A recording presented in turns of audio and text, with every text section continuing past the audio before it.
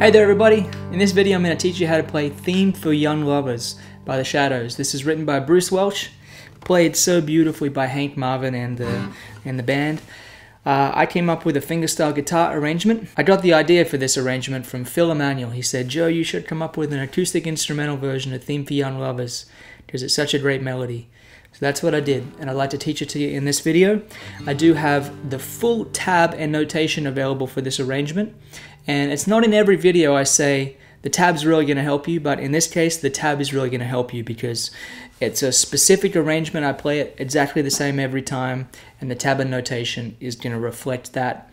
And I do apologize in advance because in my performance version of this song I'm playing with the guitar tuned down a half step, and the reason being is that I played it on this beautiful wartime L00 Gibson, and I was afraid to tune it up to concert pitch with a set of 12s, which is the only gauge of strings I had. And this guitar doesn't have a truss rod, so I wanted to just be a bit gentle on it. And now I have a set of 11s on it, tuned to concert pitch. If you want to listen to the performance version and transpose the key, you can use this plugin on Google Chrome called Transpose. It's free and it's pretty good, so you can do that if you want to play along with the performance version. But I'm going to teach it to you in standard tuning here. The sections are, there's an intro, there's a low melody, a high melody, there's a bridge, and then a re-intro with harmonics, and then there's the melody again with the low register with this kind of tic-tac.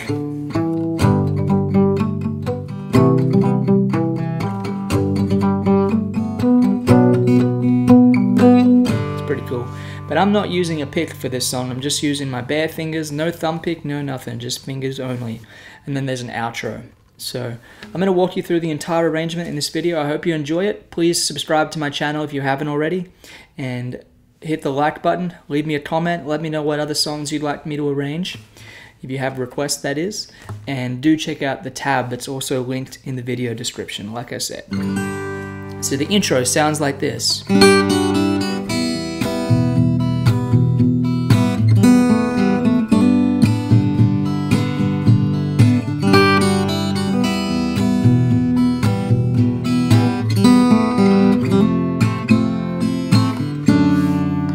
Okay, so what we're doing there is we're starting with a G major chord.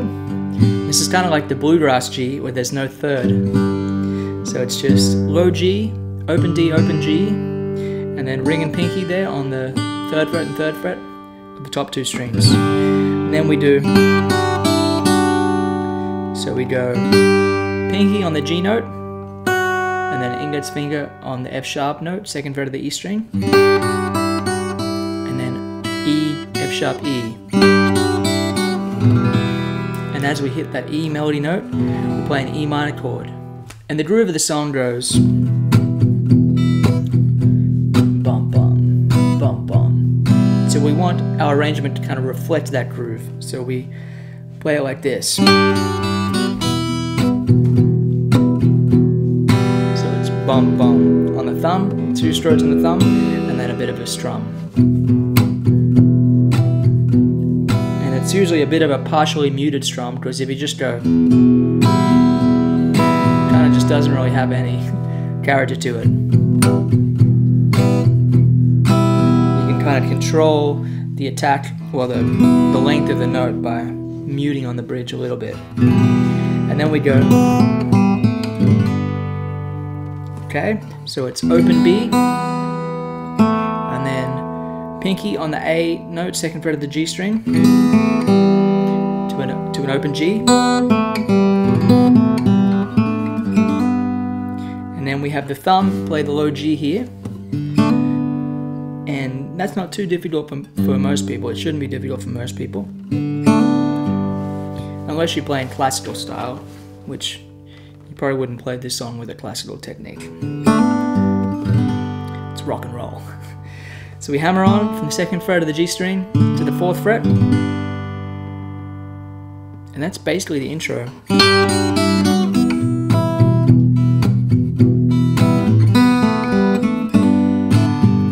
Keep that same groove going, repeat. And then we go we play an F chord. So I use the thumb on the low F note so I can hammer on from the open G to the 2nd fret of the G string. If you were to do it on a bar chord, it would be, just doesn't have the same flavor as,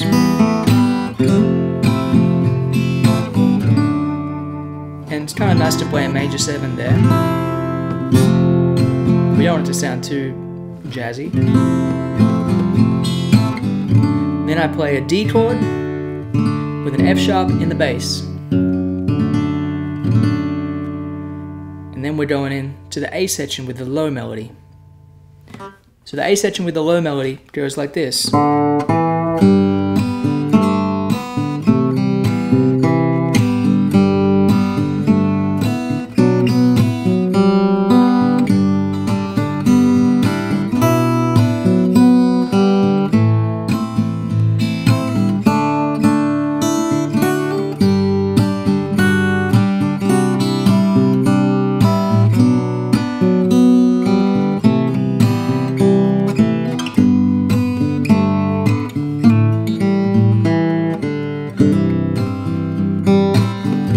Something like that.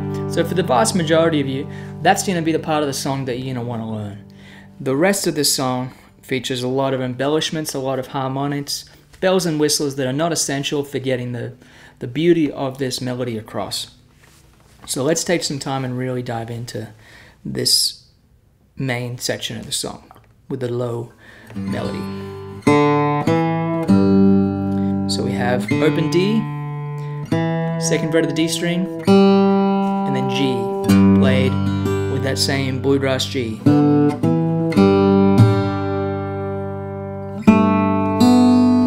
Next we have the 2nd fret of the G string, and the B, open B melody note.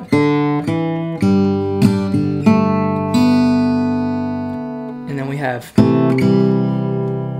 so it's like a C triad. Well, I guess it's the C note there, 3rd fret of the A string, and then so the ring fingers on the C, and then the index fingers on the E, 2nd fret of the B string, and the middle finger plays the 2nd fret of the G string, and then to the open G, and then we play the 2nd fret of the D string to open G again. So far we have.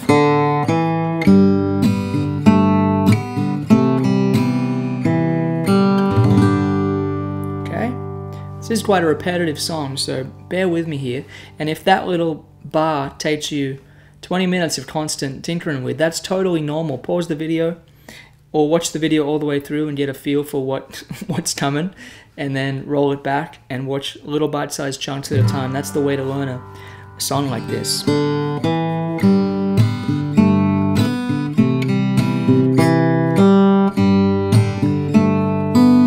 Now we have, so we go from that G chord, and the first finger plays the 2nd fret of the G string, and the open B comes next, and then we play a B minor chord. And it's not exactly a bar chord, because we're really just kind of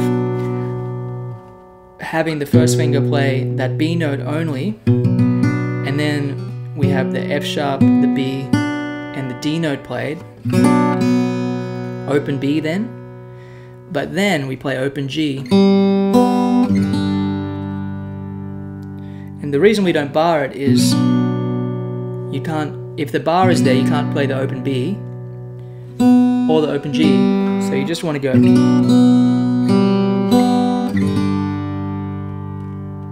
Hopefully that made sense. So it's B minor, and the melody is here on the D note, 3rd fret of the B string, and then open B, and then open G,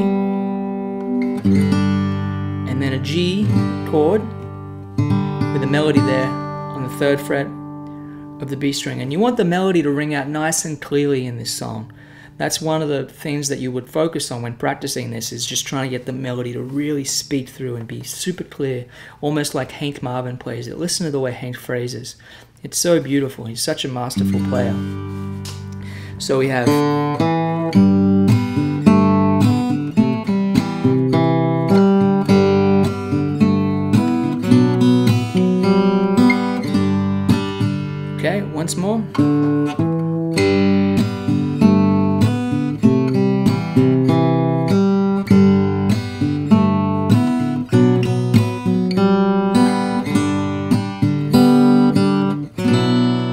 play that same B minor, not a bar chord version of the B minor, because we have the open E ringing out up top, melody's there. To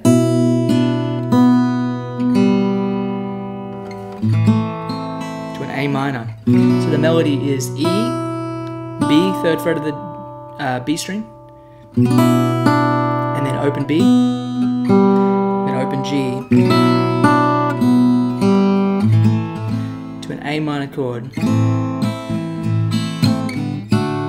to a D chord, maybe with an F sharp in the bass.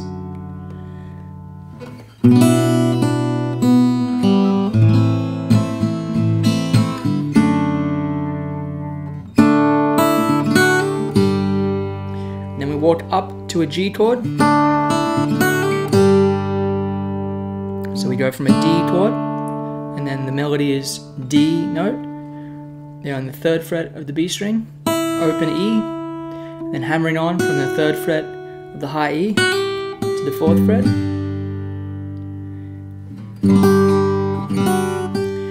And so we go F sharp, G,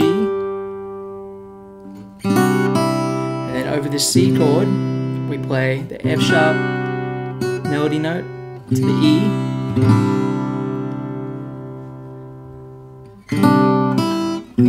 back to that B minor chord, so D, E, B minor, the melody is the D note,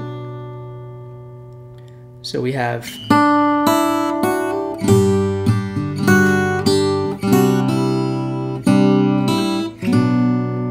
and then we have open B, open G, and we have a C chord, C, E, then second fret of the G string, open G, and then open G, open B, sorry, open G, second fret, open B,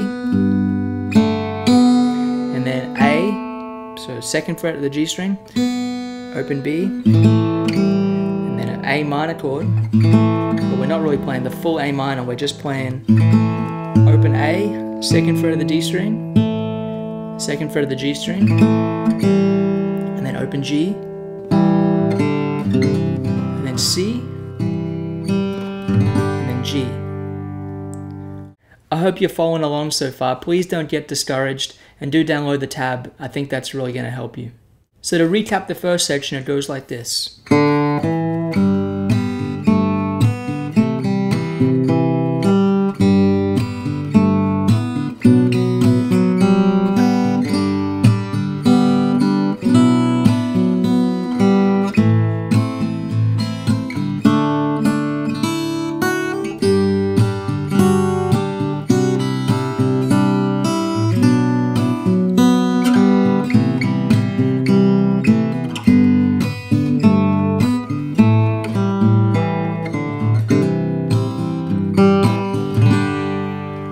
And if you're having trouble with the left hand, please do download my daily exercises at invisibletechnique.com. There's a bunch of left hand daily exercises that I've been doing for close to 20 years now that I know are going to help a lot of you. So do check that out. Use the promo code YouTube if you want a bit of a discount. And let's keep rolling through. Here's the high melody. It sounds like this.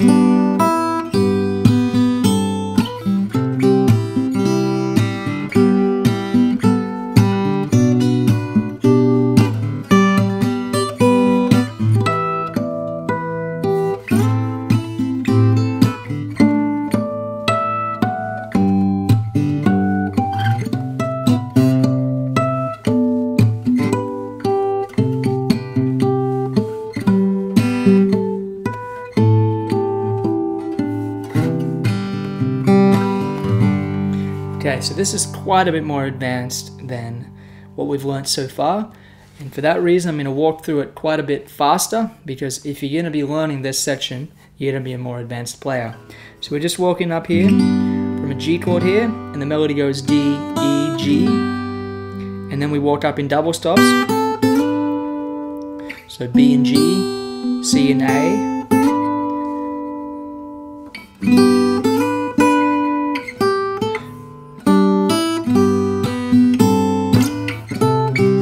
and then we play this C chord, which is C in the bass, and then C, open G, and then pinky on the A note, and then resolving to the G note. And then open E, G, G. Then we have that G chord, which is G, B, open G, and G. And then I play this big B minor stretching chord, which features the thumb playing the low B note, and then 7, 7, 7, and then the pinky up there playing the high D, resolving to the B. And then we have G, B, D with this G chord again. And then we play E minor harmonics, so I'm playing the top 3 strings at the same time as the low E harmonic. And we go harmonic E, high E, harmonic D, 7th fret of the G string, and then open B harmonic, open G harmonic, and then A minor chord here, open A, and then C, E, and A. And then I play this D and A note together, and we play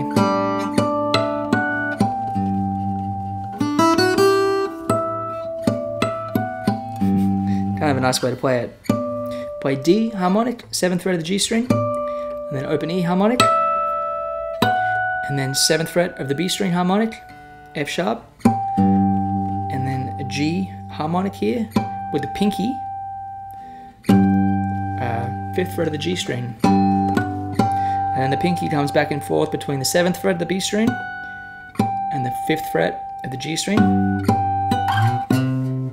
And then the middle finger slides up here, and the first finger plays the 7th fret of the B string harmonic, and then the pinky plays the 12th fret high E harmonic.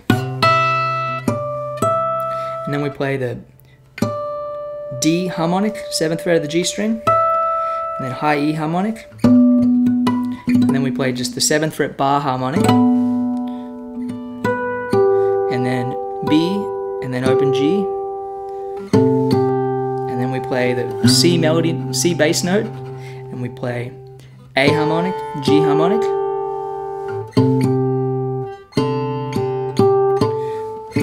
And then we play a G bass note here with the middle finger, pinky being there on the B note. Then we play A harmonic, B harmonic. So A, 7th fret of the D string, and then B harmonic, 12th fret of the B string. Now I know I'm going through this really quickly, but if you're going to be playing this, then you really got to be a pretty advanced player, and the tab is going to be very helpful. I'm going to run out of time on my cameras in a minute. And then we go, so we go A, 7th fret of the D string, open G harmonic, 7th fret of the A string harmonic, 12th fret of the D string harmonic. And then we play this C and E note together, resolving to a G. So the high melody once more.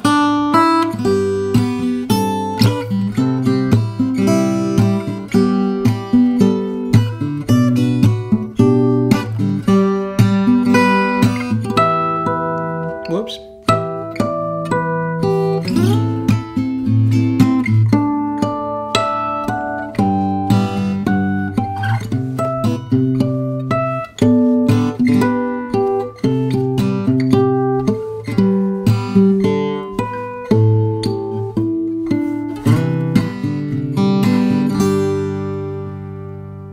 Then the bridge goes just D hammering on to a B note, resolving to the A note, and then a G chord with the C note, and then the B note being the melody, and then sliding up 7th fret on the D and G string, and then 5th fret with the D in the bass, sliding back up, resolving to a G chord. And then we go, which is the melody of the intro, played in harmonics. So we go G, 5th fret, harmonic, and then between that F sharp harmonic, 7th fret of the B string, and then the 12th fret E harmonic,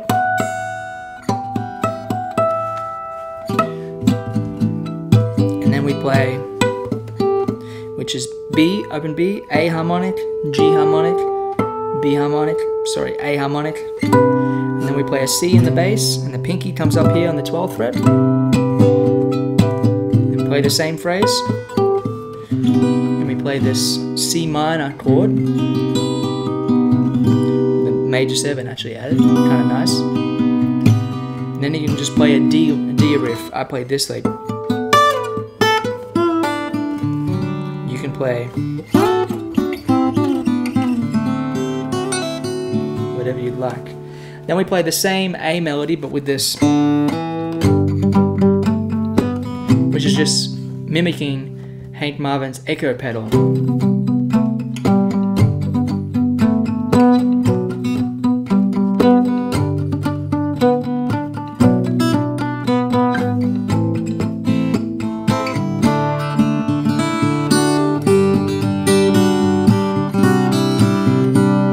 Just repeating the same A section.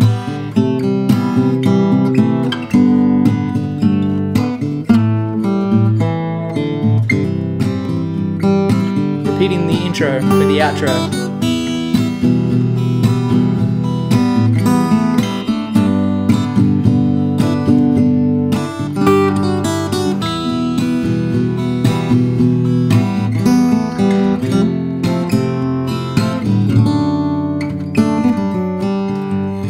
Resolving to a G. I hope I didn't go through all that too quickly. Let me know in the comments if you have any questions. I wish you all the best with this song. Please download the tab. I think it'll really help you. And check out that Transpose app for Google Chrome if you want to transpose my version that's in E flat tuning up to concert pitch. I'm going to be performing this song from here on out in concert pitch. So if you see another video of me performing it, I'll be in concert pitch, so you can listen and use that as a reference when learning this song. Take care and all the best, everybody.